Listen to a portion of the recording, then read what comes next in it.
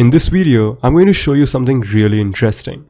Basically, I'm going to show you how to play a video on scroll. So let me just quickly give you a demo of what I'm talking about. So you can see over here, I have this background and some text on top of this background image. Now when I scroll, you can notice that the background plays as I keep scrolling to the bottom. So this is nothing but a video that's constantly playing the moment I scroll.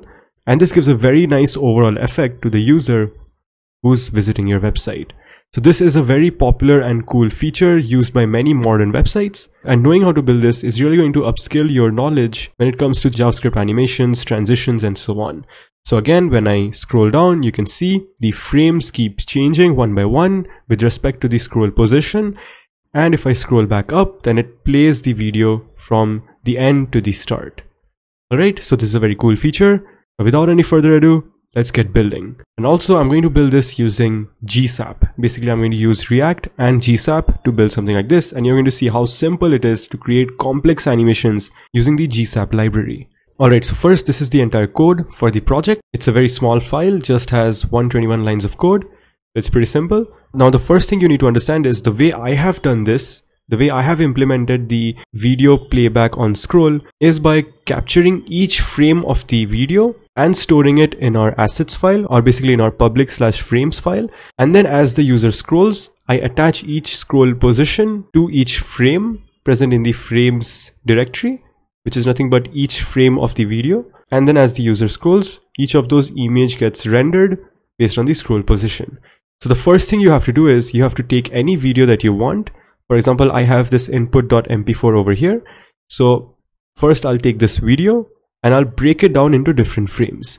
Now you can do that by using ffmpeg. You can install ffmpeg. So first, if I go over here and if I search for ffmpeg, so ffmpeg is nothing but a complete cross-platform solution to record, convert, and stream audio and video.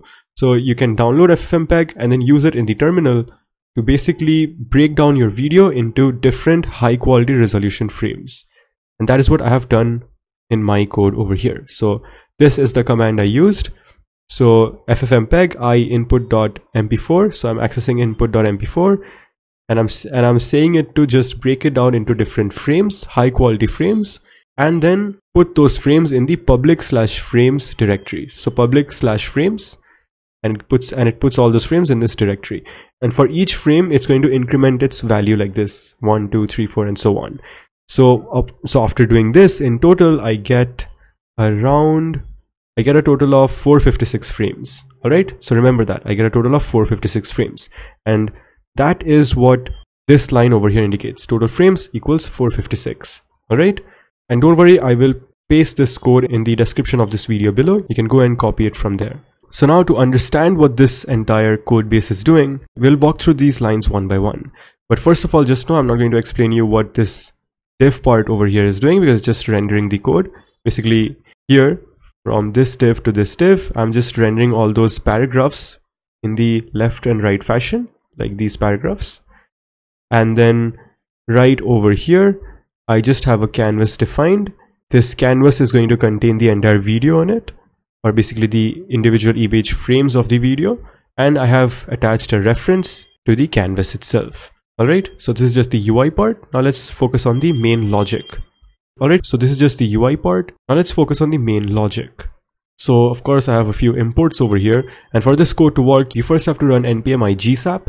That will install the GSAP library, and then after that, what we are doing over here is we are bringing in the GSAP and its scroll trigger plugin. Now this scroll trigger plugin is what helps us link our scroll position to the frame changes, basically to each of these individual frames. Alright, then this is how many frames our video has.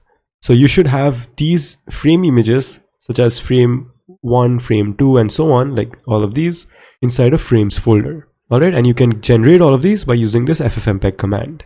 Alright, then after that, I just create a canvas ref, which helps us access the canvas DOM node, which is nothing but this one over here, this. And then after that, I just create an images state, which is going to be an array where we will store all our preloaded image frames.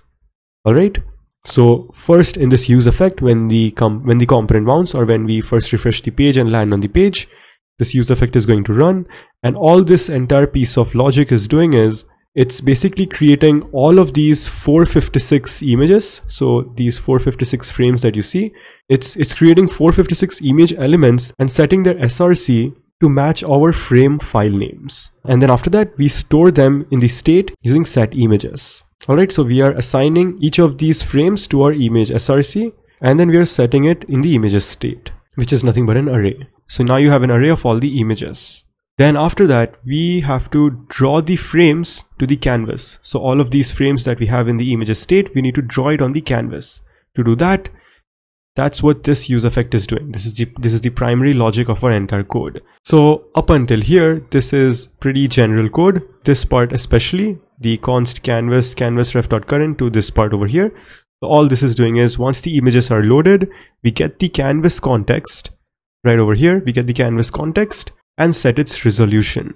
We are scaling it accordingly to the screen's pixel ratio for HD clarity. So this is all that does. This gives us an HD clarity to match our screen's pixel ratio. And then after all this is where the logic comes up, where we link our scroll positions to each frame. So here, basically from here to here, all we are doing is we are keeping track of which frame should be shown based on frame state.frame. So images state is an array with all the images, and when we use frame state.frame, it's going to capture the exact frame that we are showing on the screen. So basically the render function over here clears the canvas and draws the corresponding image every time you scroll. So initially when I load the page, the frame is 0. So we try to access the first image from the images array. So frame state.frame, it's 0. So images of 0, we get the first image. We check if the image has been rendered, if it's complete. If it is, then we render that image on the canvas by using something like this. All right, context.draw image, and then we set the width and height of the image as well. Then we keep doing that every time we scroll. So basically the render is being called over here, you can see inside the GSAP.to. Now to understand what GSAP.to does, this is nothing but this is the entire magic which helps us link the image to the scroll position on scroll.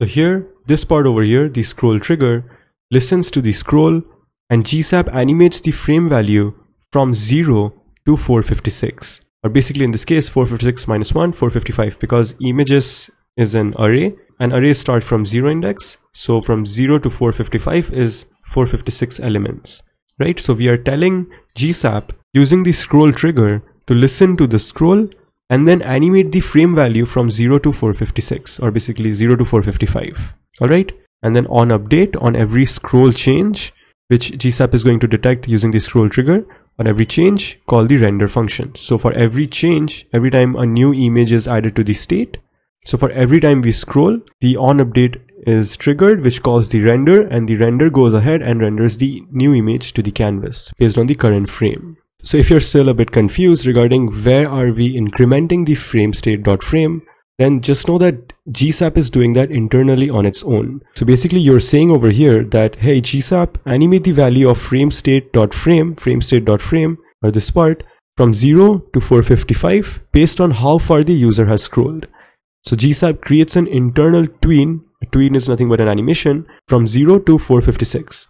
And then it updates the frame state.frame on every scroll on its own. And every time it updates, it triggers the on update, which calls the render every time the frame value changes, and the render renders that image for the new frame on the canvas screen. All right, so that is all what's happening here behind the scenes. So you just focus on loading the images and drawing the correct one, and GSAP will make sure that the changing of the frame image on scroll is handled by the scroll trigger behind the scenes. And then this part over here, all it says is you draw the first frame immediately on load. If you don't write this, then when you refresh the page, it's going to be a black background at the beginning because there's going to be no image loading at the start. All right, and this is just some edge case handling. So that is pretty much what's going on over here in this piece of code, in this entire code. And that is exactly what you need to do to be able to create this video playback on scroll, which is a very cool feature for modern websites. And lastly, one more thing, if you are wondering what each of these property do, you can read this from the GSAP docs as well. But if you're wondering what these do, it's basically to enhance the user experience. So the snap of frame is something that you really need because it rounds the animated value to whole numbers. So for example, if you scroll, GSAP is going to give you values like 1.5, 2.6 and so on, but you want to round it up. so that we are able to select the exact index from the images array.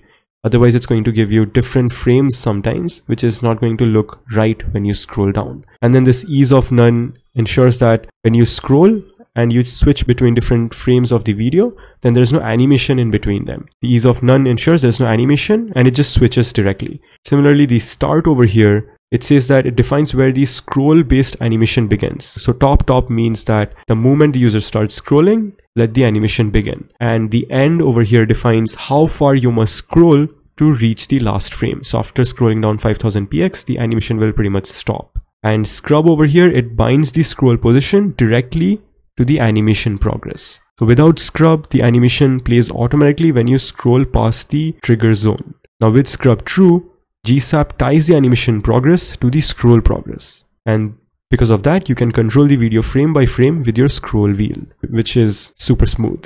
Alright, so that is all for this video. I hope you got to learn a lot from these 121 lines of code. So if you found this video insightful, drop a like and subscribe for more.